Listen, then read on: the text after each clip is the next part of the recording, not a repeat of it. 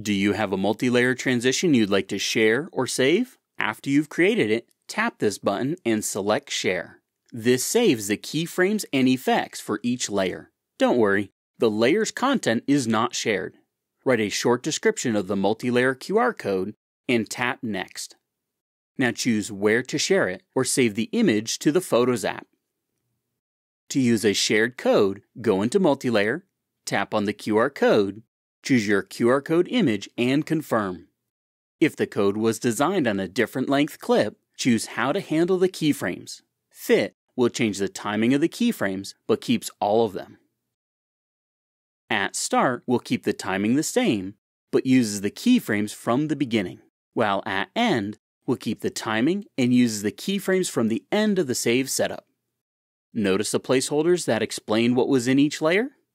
To replace the content, tap on the layer and replace the content. You can choose your content first, but remember, only the layers that have content in the QR code will be shown.